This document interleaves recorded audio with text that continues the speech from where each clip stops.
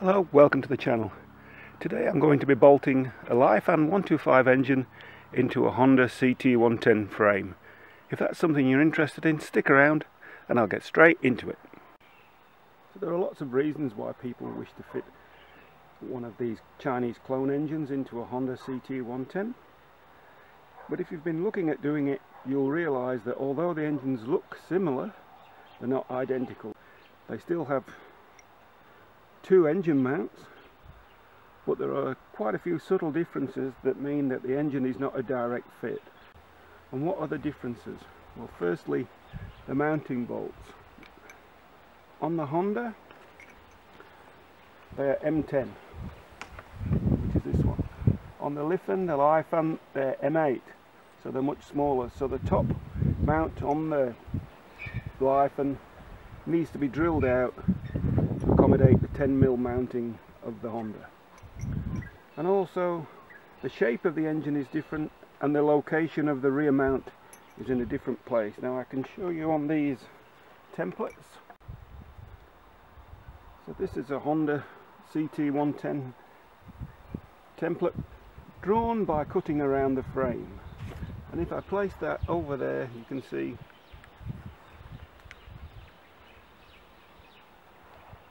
the mounts line up. Let's offer up that template up to the Lifan and see the difference.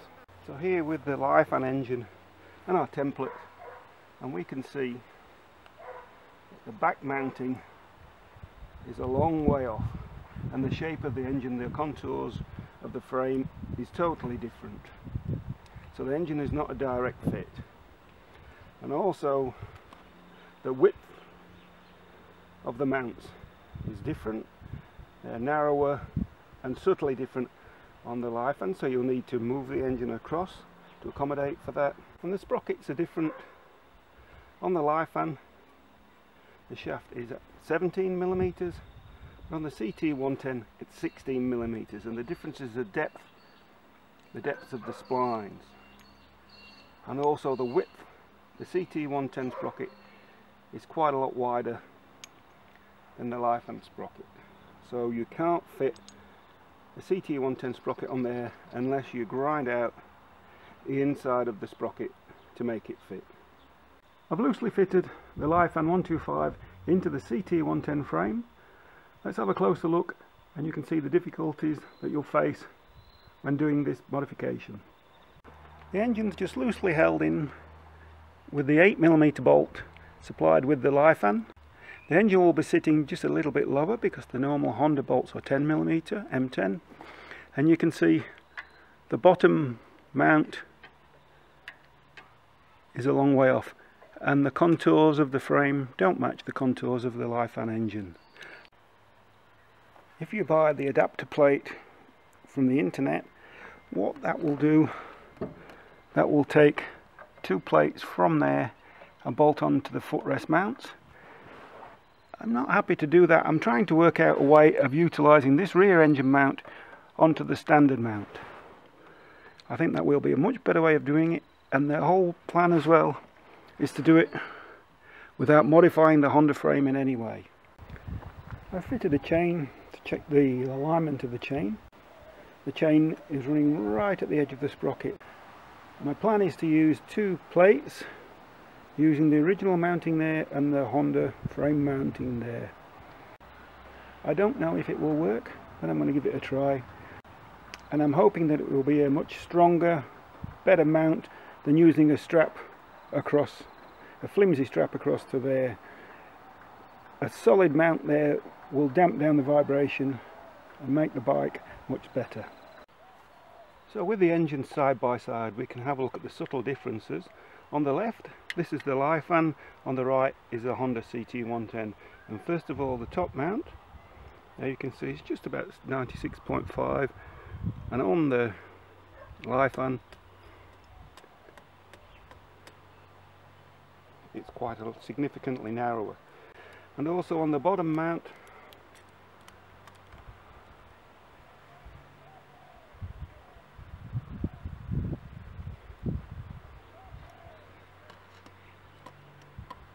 and we need to move the engine across to keep the chain line straight.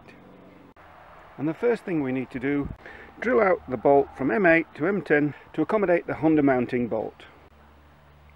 Ideally you would use a drill press, but if you haven't got one, the main thing is to keep the drill straight, keep the drill nice and square and give us a good clean hole. And as you know, big drill slow speed, small drill high speed. So let's see how we go with drilling this.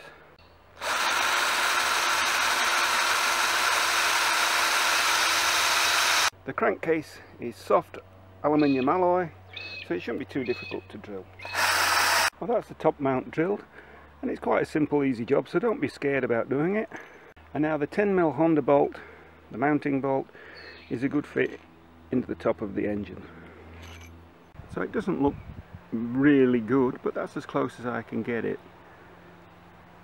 I'll turn the bike upside down and I'll show you what I've done to make a rear engine mount. Well, the engine is in and it's absolutely rock solid. I made the brackets out of aluminum, simply because it's easier, just to prove that this works. It does work.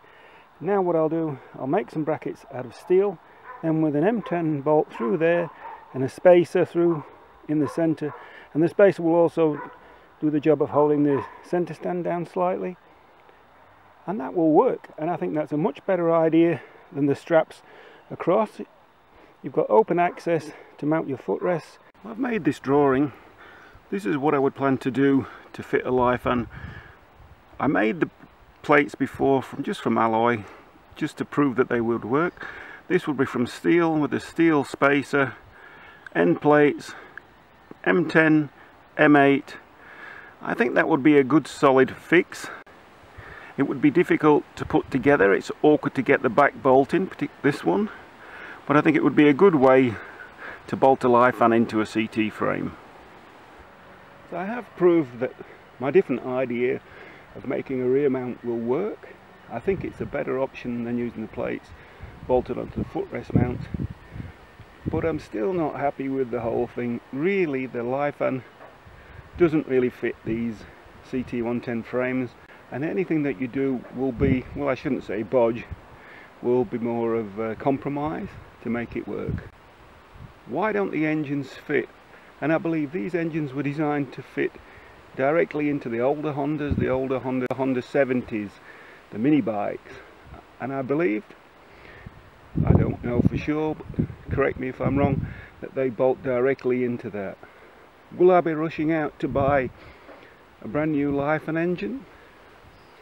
I'm not sure. I think I'd probably stick with rebuilding my original Honda engine.